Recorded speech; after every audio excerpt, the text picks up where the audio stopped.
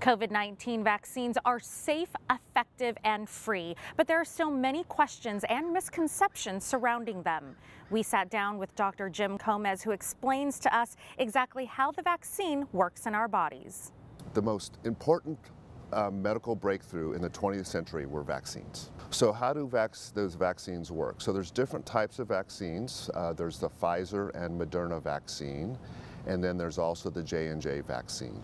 So let's start off with the J&J vaccine as I understand it. The J&J vaccine is like other vaccines that we've had before in that it is a disabled virus that is kind of deemed harmless and hopeless, but it is given to the patient, and then the immune system basically gets a head start and produces antibodies against that particular virus. And so that's how the J&J and other vaccines have worked. The mRNA is a new technology. It's been around for a while, but it's not from the vaccine world. It's relatively a new concept.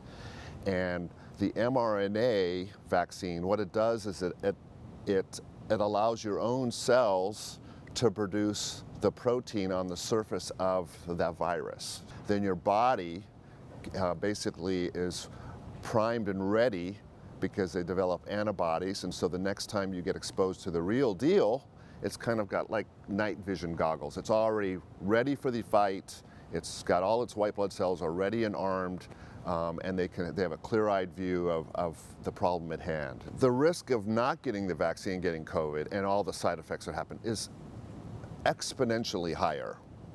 Not only acutely being hospitalized and having heart problems and lung problems and strokes and blood clots, but also this term called long haulers. There's lots of people that don't come to the hospital that get COVID, that lose their sense of taste and smell for a long time, sometimes forever.